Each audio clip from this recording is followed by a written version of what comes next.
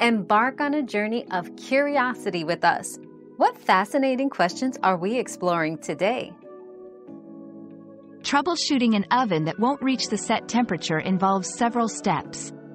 First, verify that the oven is not in a preheat cycle. Some ovens take longer to reach the desired temperature. Next, check the oven's temperature sensor. It should not be touching the interior wall and should be checked for any signs of damage. If it appears damaged, it might need replacing. Also, consider using an oven thermometer to check the actual oven temperature against the set temperature. If discrepancies continue, it might be time to call a professional for further diagnosis or repair. We've quenched today's curiosity, but there's always more to learn. Keep the curiosity alive by subscribing and joining us for our next adventure.